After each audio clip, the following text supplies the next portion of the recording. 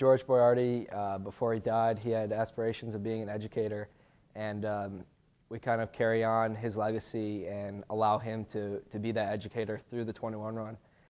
It's kind of a twofold kind of deal. We honor George Boiardi's memory, and we also honor his goals in life, which were to promote literacy and to educate the community and other people. And it's a great way to connect with alumni and the community, and it's a lot of fun for everybody. But also importantly, we raise a lot of money for the Ithaca Family Reading Partnership, which is a big goal of George Boiardi.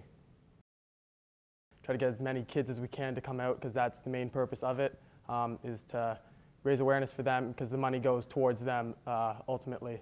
So it's a great way to get the community involved and get our lacrosse team involved in the community. Books are read by mostly the freshmen who dress up, and it's a great time for everyone that comes.